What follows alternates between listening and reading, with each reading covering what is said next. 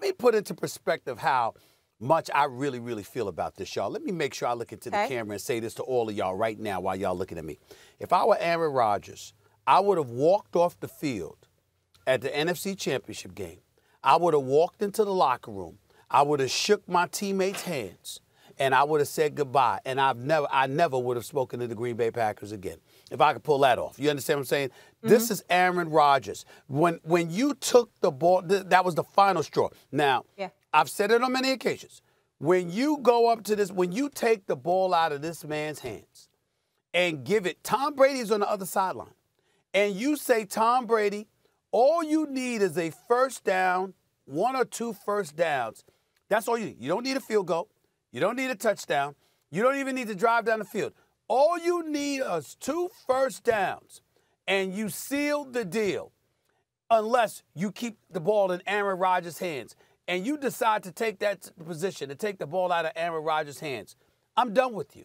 I'm absolutely done with you if I'm Aaron Rodgers and I'm thinking about Matt LaFleur. That's the reality of the situation. And then Matt LaFleur confessed and acknowledged he never really discussed it with Aaron Rodgers. Aaron Rodgers was operating thinking he had 4 chances to get into the end zone. He never thought for 1 second that the ball would be taken out of his hands after 3rd down. That's what they did. It's an unforgivable, unconscionable decision that happened. But also what is also unconscionable?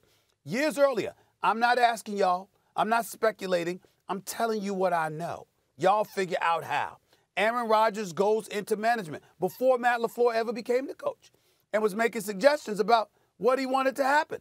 And they essentially told him to get the hell out, go out there and play. We make the decisions up here. You ain't got anything to do with this. They have disrespected this man. They have underappreciated this man. They have thrown him to the wolves while saddling him with the responsibility of keeping this franchise relevant. They have not appreciated him by any stretch of the imagination. They have taken him for granted. And then, as Dan Orlovsky tweeted, the last 10 picks or so, 9 of them were defensive players over the last 10 years in the first round. And the one offensive player you drafted was his replacement.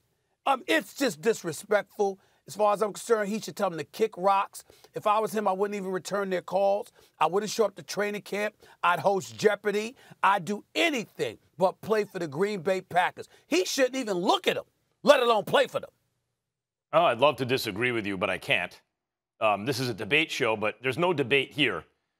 The Packers have done the following, and Dan Orlovsky's tweet was great. Defense, defense, defense, defense, defense, defense. Trade up for his replacement defense. What are they, The issue is this. They were smart in a way, the Packers, if you take the human element out of it. They were smart because they go, okay, we have an all-world quarterback. Until Patrick Mahomes came along, there was never anything like Aaron Rodgers. So let's take advantage of that. We don't need to worry about the offense as much. He's got that. We can focus on the defense. And every year, we can roll into the season as among the Super Bowl favorites and with a well-balanced team a lot of years. And that's not stupid. That's smart, actually, right? Take advantage of in a salary cap league, a hard cap league, where everyone's dealing with the same exact resource, identical resources. What do? How do you get an advantage? Well, we have a big advantage at the most important position. Let's now funnel resources toward other positions. That's good in theory. That's good if you're dealing with computers or robots or some abstract theory. But in reality, when you're dealing with human beings, you're just kind of steamrolling them. So trading up to draft his replacement without consulting him, the Packers are acting as though these are the old days. They're not. All the rules changes in the NFL that have favored the quarterbacks. You can't breathe on the quarterback. Stephen A., I remember when the Patriots and the Chiefs knew they may have to play in the AFC Championship game, Patrick Mahomes' first year as starter, and they wound up playing in that game.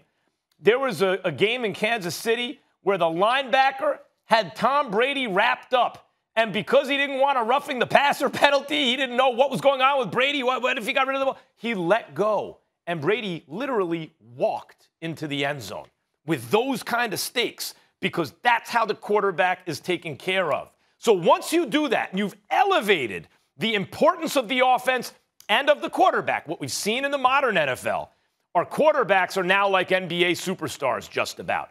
They're calling shots. They have outsized importance. The Packers are acting as though they're still operating in the 60s. You know, shut up, be grateful, and go do your job. It ain't that anymore. It's not, you know, Bart Starr or even Brett Favre era we're talking about. It's a new era, and they blew it.